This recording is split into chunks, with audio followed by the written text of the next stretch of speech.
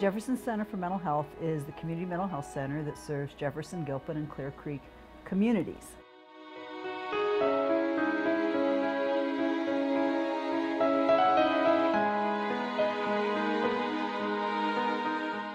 Jefferson Center is part of a relatively new statewide crisis system called Colorado Crisis Services, which have added substantially to what we have always had available for the community.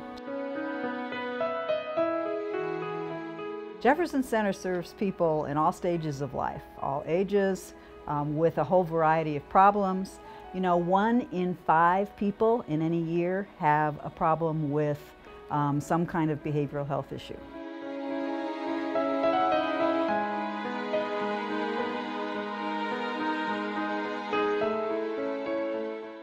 That help is now available 24 hours a day, 365 days a year.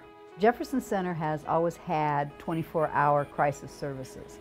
They were mainly available by phone, after hours, and on weekends.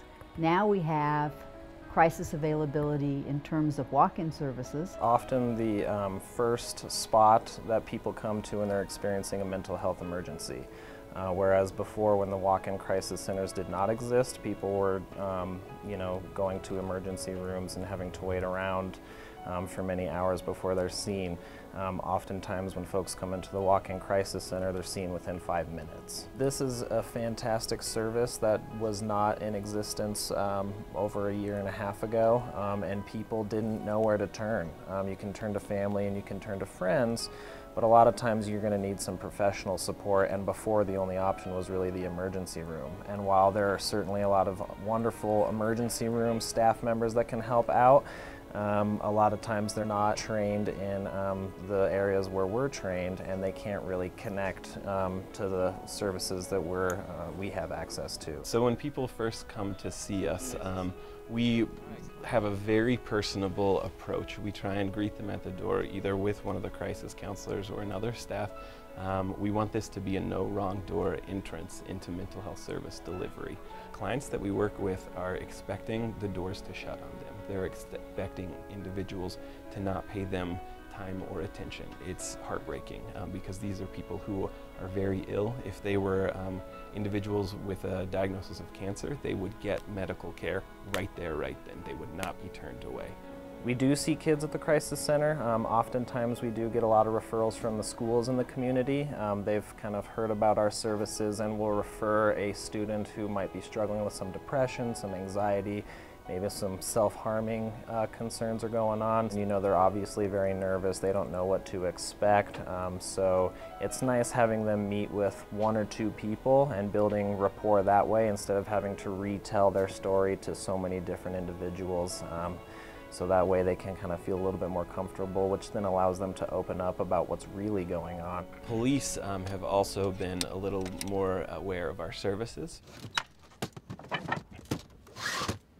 We were super excited about it, and it's been fantastic. It's been fantastic for our organization and the organizations in Jefferson County. You know, we want to spend as much time helping people as we can, but we're police officers first. We're not mental health professionals. So before, we would only take people to the hospital. We would take them, you know, maybe to detox. We would take them to jail. But we didn't have a place really for people who maybe voluntarily wanted some help. We are the first responders that go out to people who are having problems, from homeless veterans to elderly people with dementia to kids who have emotional health problems. We have mobile crisis services where we're able to go out and respond to crises where they're happening in the community. This gives us a level of responsivity and flexibility that is really a huge asset, I think, to our community. I've done assessments outside of pet shops in Lakewood, just on the street corner, because that's where the individual was, and they were not able to get anywhere else. This is very heartfelt work. So it's really powerful when we get positive feedback. And I have a letter here that was actually written by one of those clients. To staff at Jefferson Center for Mental Health. I was recently a client in the crisis unit due to some severe depression. I walked into the unit without knowing anything about it. I was greeted in the most kind and supportive manner. Matthew spoke to me in a gentle and helpful tone and connected me with all the additional services I might need. His presence and manner made me feel heard, supported, and that he cared. He allowed me to stay at the unit as long as I needed in a safe, comfortable place. Overall, Jefferson Center provided me with the kind of care that every human deserves, especially those as vulnerable as the mentally ill. I feel compelled to express my gratitude for your staff and services, and to let you know that you saved my life. Remember why you do this. And that's why we do this.